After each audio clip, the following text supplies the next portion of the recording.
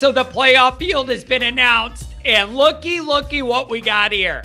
Tommy Rees with a chance to do what James Skanklin could not do. What Ryan Bourne on third base hasn't even let off an inch since then Day has been able to do.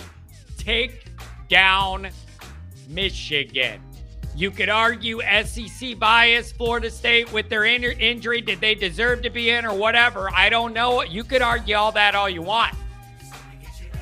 Nobody can tell me Michigan wouldn't prefer to play Florida State over Alabama. I am not a lover of Alabama football, but I'm a hater of Michigan football. I hope Tommy hangs 50 on their ass. Get him, Tommy.